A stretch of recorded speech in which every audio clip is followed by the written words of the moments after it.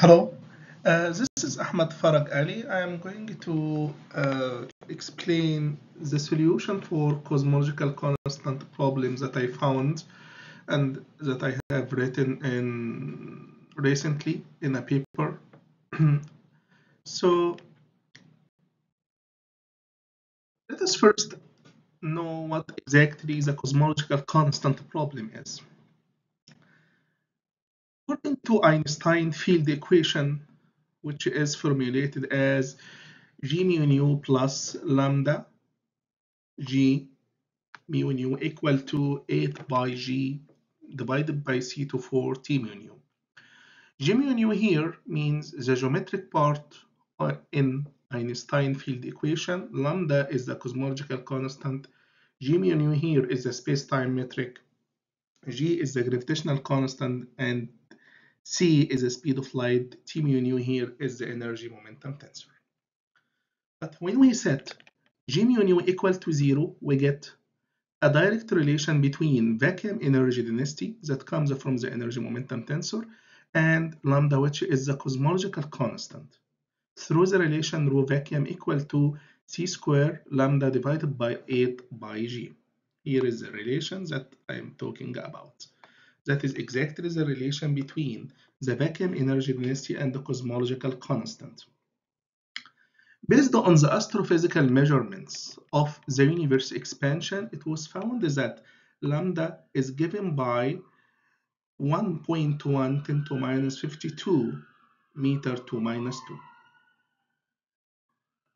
Okay, this means that when we compute the vacuum energy density, we can call it the observed vacuum energy density, we got 10 to minus 47 giga electron volt to 4 by h bar c cube. The problem is when we started to compute the vacuum energy density in the quantum field theory, which is defined as the minimum energy of the quantum field, we got a value related to the force exponent of the Planck energy. And this equal to 10 to 76 giga electron volt to 4 by h bar c cube. What does that mean?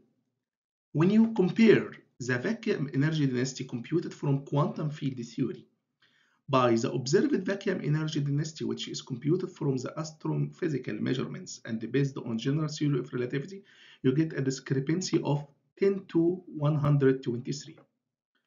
This is considered as the worth disagreement between the theory and the experiment. The theory here is the quantum field theory, and the experiment here is the observation of universe expansion. So this problem has been a long-standing problem for more than 40 years. Many scientists even tried to solve it using many assumptions like extra dimensions, multiverses, and many other approaches. In this paper, I'm introducing a solution based only on the measurements and understanding the symmetry of the standard model through the universe. Let us start. The first thing we know about that, we have both theories, quantum field theory and the general theory of relativity. And both of them have experimental success.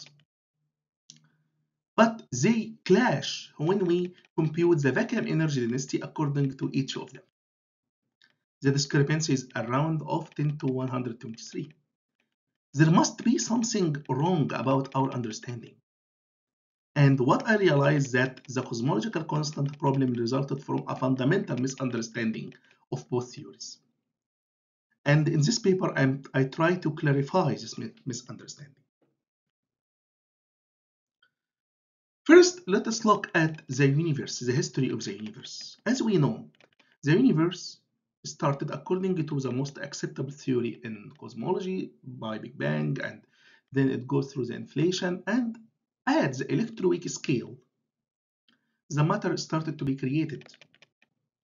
And specifically what happens exactly at the electroweak scale, the SU2 symmetry of weak nuclear force is broken, and we only have SU3 symmetry and U1 symmetry. SU3 here for strong nuclear force, and U1 here for electromagnetic force. I asked a very simple question. What happens when the universe is getting colder? So, as we know, it initially started with SU3 cross SU2 cross U1. At electroweak scale, the symmetry reduced to SU3 cross U1. But the question I asked, what happens near 0 Kelvin? Near 0 Kelvin, an experimental Meissner effect happens, which has been verified experimentally through many experiments and through understanding many materials. It is found that near 0 Kelvin, the Meissner effect happens, breaking U1 symmetry and leaving SU3 as the remnant symmetry for the vacuum near 0 Kelvin. Of course, the minimum energy of the quantum field is defined by the remnant SU3 symmetry near 0 Kelvin, according to that understanding. What Meissner effect means? It means that it happens on materials. It universally shows superconductivity. What superconductivity means? It means zero resistance and the material start to expel magnetic field, breaking U1 symmetry. So here, I establish the solution or the analysis I am proposing based on experiment, which is Meissner effect. This diagram can explain the idea very simply. We started with SU3 cross SU2 cross U1. At electroweak scale, we end up with SU3 cross U1, but near 0 Kelvin, we end up only with SU3. The idea about SU3, it is not long-range force, it is short-range force. It exists only within 10 to minus 15 meters. So a logical question should arise. How many SU3 volumes or SU3 atoms or SU3 units could exist in the whole universe in that cold state? This can be computed by dividing the universe volume by proton volume. Why proton volume? Because the proton is the size, it has the size at which SU3 symmetry is effective. When we do this, we got a number equal to 10 to 123. That is exactly the number that corresponds precisely to the discrepancy between quantum field theory value of vacuum energy density and the observable vacuum energy density according to the universe expansion and according also to the general theory of relativity. This means in quantum field theory, the vacuum, we had the discrepancy because we assumed that the vacuum is composed of one atom of SU3, and that is incorrect. When we consider the vacuum is composed of only one atom of SU3, we got this large number of 10 to 76, which caused the discrepancy with the observed vacuum energy density.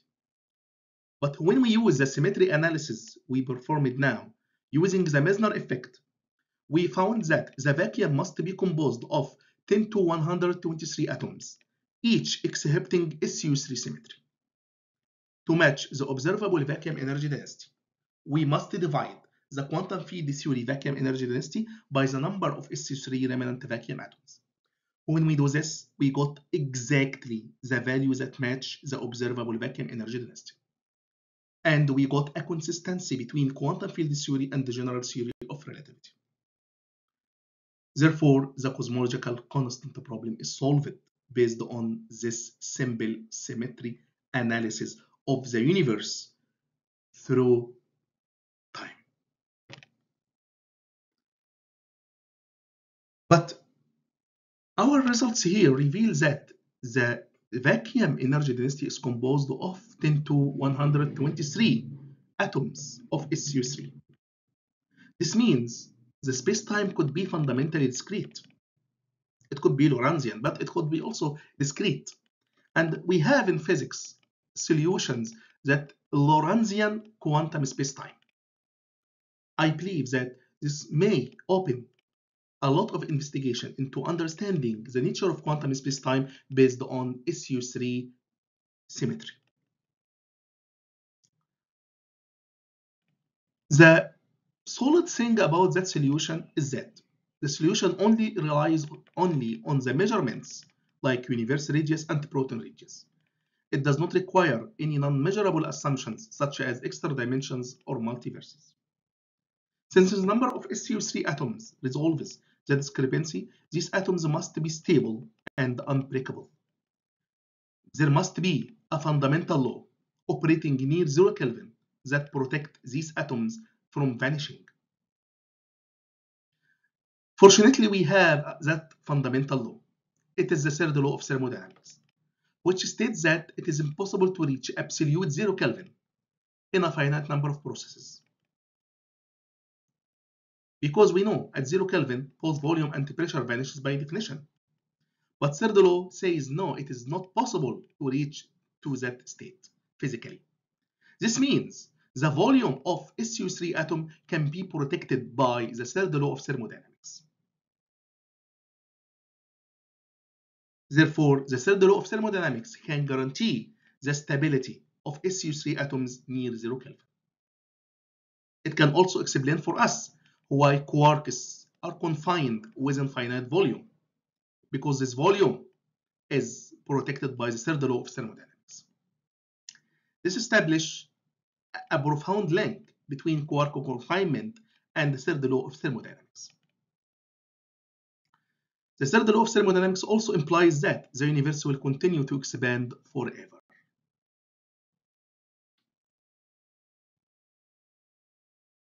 Conclusion here. First, we studied the symmetry evolution, in which the universe cooling led to evolution of standard model symmetry from SU3 cross SU2 cross U1 to SU3 cross U1 at electroweak scale and near 0 Kelvin, breaking U1 near 0 Kelvin due to the Meissner effect, leaving SU3 symmetry as the remnant symmetry. When we compute the number of SU3 atoms in the universe, we got 10 to 123 atoms in the universe, explaining the discrepancy between quantum field theory and the observable vacuum energy densities. When we studied the vacuum composition, symmetry analysis reveals that the vacuum is composed of 10 to 123 atoms, requiring QFT vacuum energy density to be divided by this number for consistency with observable values. The solution here does not require extra dimensions. The solution also does not require multiverses ideas. Stability and via thermodynamics, the stability and the unbreakability of SU3 atoms are ensured by the third law of thermodynamics that work near 0 Kelvin, and therefore explaining the quark confinement within a finite volume near 0 Kelvin using the third law of thermodynamics. Thank you so much for your attention.